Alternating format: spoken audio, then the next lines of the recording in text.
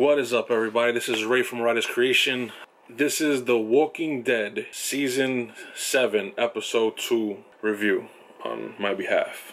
Okay, so the very first episode of Season 7 The Walking Dead was absolutely crazy. Just based on the fact that they killed off two main characters. One being an original cast member from the second episode or something like that, along those lines, third episode, which is Glenn, obviously. And then the second one being, or really the first one who died was Abraham, the second one being Glenn. Abraham coming later into the series. Now, the second episode of Season 7, they introduce a whole new place, a whole new character, a whole new main character. They do it through Morgan and Carol. If you recall, Morgan and Carol, they had a bit of altercation at the ending of Season 6 where Carol was shot. Morgan had to kill two people with a gun. Usually he has the whole peaceful thing with fighting with the staff and everything. So yeah, they had nothing to do with the whole Negan bat. They come to this new place called the Kingdom. A leader came across, grouped everyone together, created a society, a small community, and they try to take care of each other in a peaceful and positive way. The introduction of this character, who is the leader of this community called the Kingdom, is called King Ezekiel. King Ezekiel is, one, a very strong character. Two, he tries to help his people as much as possible. And three, he has a freaking tiger as his protector, as his pet. Very, very colorful character, played by a very good actor. I forget his name, I'm sorry.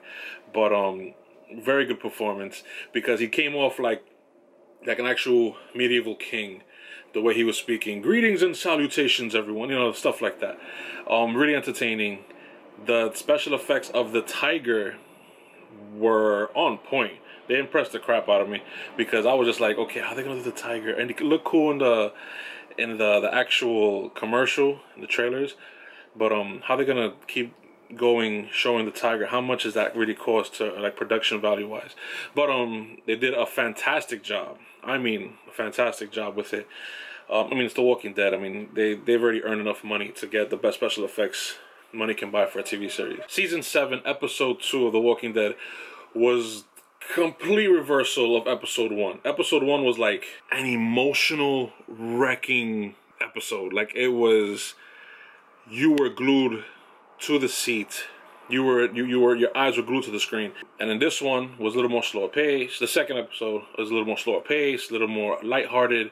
But that's Walking Dead. Walking Dead will give you a super crazy episode where everything goes ballistic, and the next episode is like, oh, look at a bunny eating a carrot. Oh, there's a walker. Really liked the episode though, even though it was really calm and relaxing. But what I didn't like about the episode was, one, it was a little too slow, but it's fine because it's character building. I'm already used to it from The Walking Dead. And what I really couldn't stand about it was Carol acting all fake. And it's just like, I know some people who act like that sometimes, and it just annoys the crap out of me.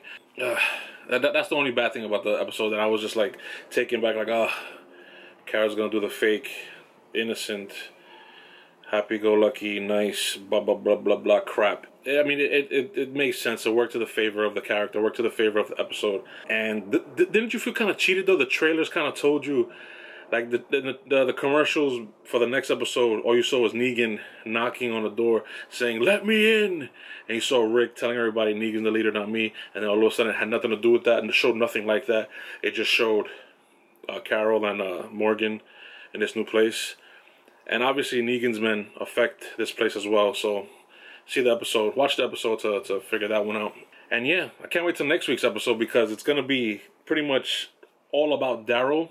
How they pretty much have him in a cell.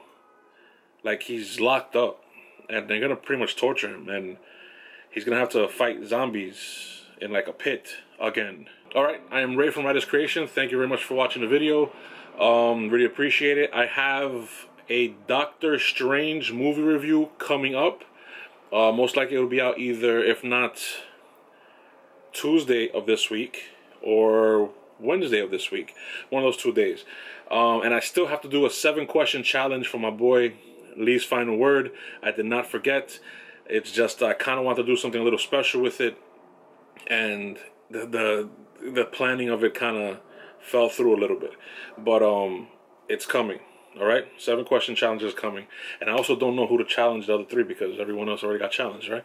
So yeah, thank you very much for watching. Have a good day, everybody.